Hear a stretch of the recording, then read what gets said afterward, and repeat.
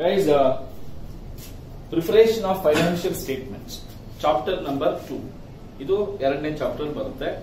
ಇದರಲ್ಲಿ ನಮಗೆ preparation of financial statements under schedule 3 of Companies Act of 2013, how to prepare statement of profit and loss account and balance sheet. Based on this statement of profit and loss account and balance sheet, we get almost on 20 marks. How many marks? 20 marks. So today we will discuss about the format or pro forma of statement of profits or losses. So this is prepared as per the schedule 3 of Companies Act 2013. What are the items will come here is particulars, revenue from operation, other income, total incomes, cost of material, purchases, changes in inventory. Inventory means stock. See, stock may be in the form of raw material, stock may be in the form of work in progress, stock may be in the form of finished goods. So any changes in this type of inventories will be taken here. See, changes in inventory, you may get positive value or negative value. Employee benefit. What are the benefits we are giving to employees? Means what are the expenses we incur for payment of employees? Yada expenses barutte anta helತೀನಿ ಆಮೇಲೆ.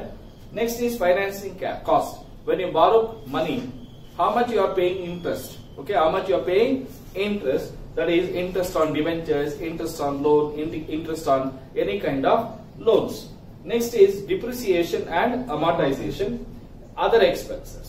So when you check all the total expenses B and you get profit before tax A minus B, total income minus total expenses, deducting taxes, you will get profit after taxes. Only this much is actually further we have so many things, okay, that you don't have in your syllabus. Okay, ಇಷ್ಟು ಮಾಡಿದ್ರೆ ಸಾಕಾಗುತ್ತೆ.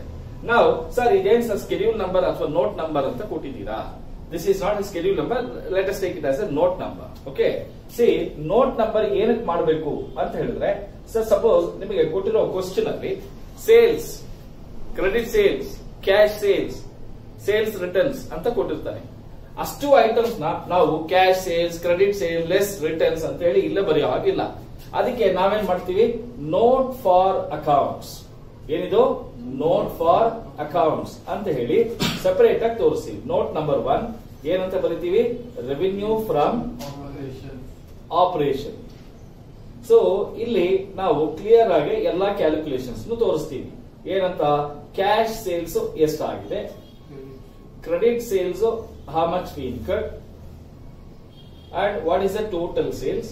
From this what is the total sales returns minus ಮಾಡಿ we'll get the totals, we'll write the totals here.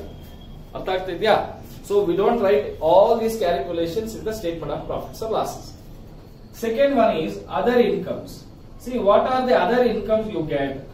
Other incomes, ನೋಡಿ, commission, exchange, brokerage, correcta, discount received, rent received, dividend received, next transfer fee received, profit on sale of asset, all these things we'll write it and we'll put the total here. Okay, so ಇಷ್ಟು incomes ಬಂದ್ರೆ ಇಷ್ಟನ್ನು ನಾವು ಬರೆಯೋದಕ್ಕೆ space ಇಲ್ಲ. ಅದಕ್ಕೆ ನಾವೇನ್ ಮಾಡ್ತೀವಿ, separate ಆಗಿ ಒಂದು ನೋಟ್ ಬರೀತೀವಿ, ಅಲ್ಲಿ ಟೋಟಲ್ ನ ಇಲ್ಲ. ಅರ್ಥ ಆಗ್ತಿದ್ಯಾ?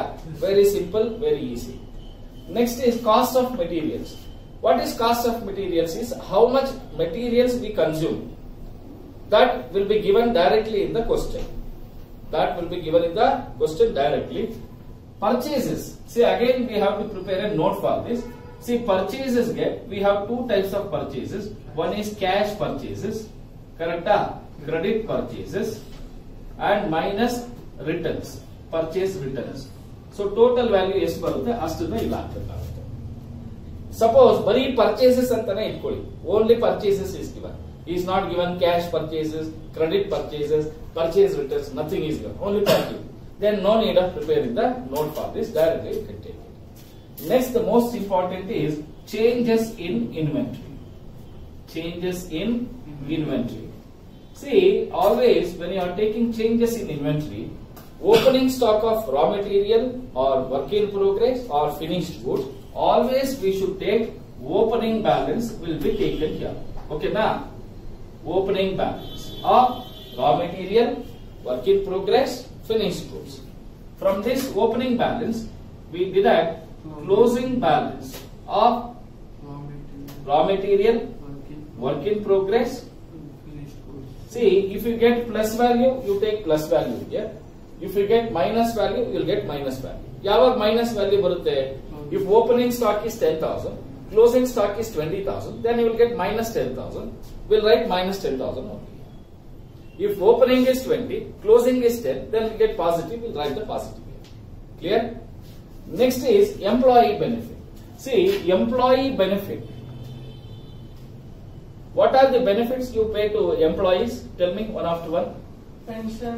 First we'll pay wages, then salaries, pension, as I said, bonus, ESI. PNF allowance. All comes under this DA. Okay, salary. Okay, wages, salary, pension, bonus, ESI, PF. Right? All these are the employee benefits we pay. If to ಕೊಟ್ಟಿದ್ರೆ separate ಆಗಿ ಒಂದು note ಮಾಡಿ ಅದರ total ನ employee benefit ಅಲ್ಲ. Got it? Very good, sir. Next is financing cost.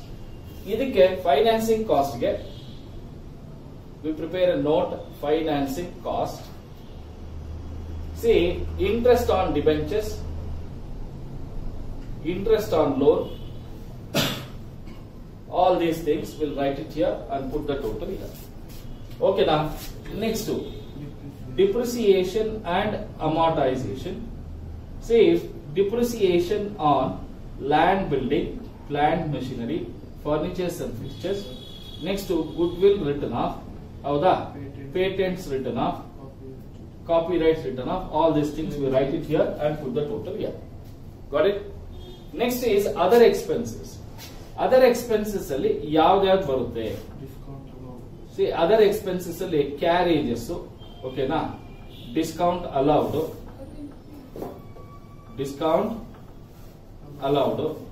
and all the expenses, printing, stationery, director's fees, bad debts, okay?